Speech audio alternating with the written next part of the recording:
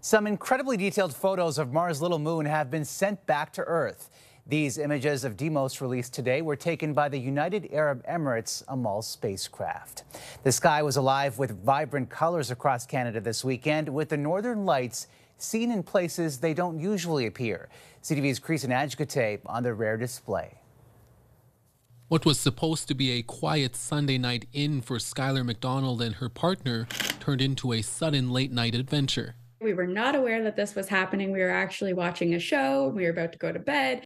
After seeing friends posting photos to social media, they drove out to Cape Breton's Lake Ainslie to capture these stunning images using long exposure photography.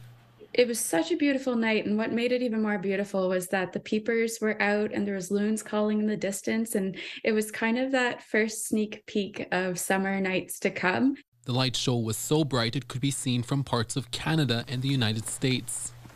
That was the best show I've ever seen last night. It was absolutely incredible. Stephen Brown decided to leave his home in Calgary and drive more than an hour to clearer skies. He snapped these photos in Canmore while surrounded by mountains.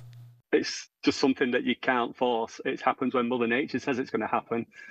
So to actually be there to witness it, it sends shivers down your spine. It's absolutely incredible. According to experts, the lights are a result of a large geomagnetic storm after a solar flare erupted from the sun.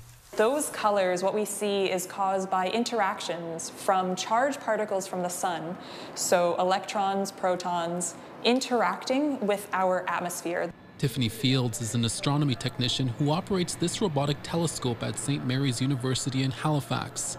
In her 10 years in Nova Scotia, this is only her second time seeing the Northern Lights. The Northern Lights here in Nova Scotia is generally a pretty rare phenomenon. Generally, we're too far south to really see the Northern Lights. Researchers predict these intense colors will be seen more often as the sun reaches the end of its 11-year cycle in 2025. Creeson Agecoutay, CTV News, Halifax.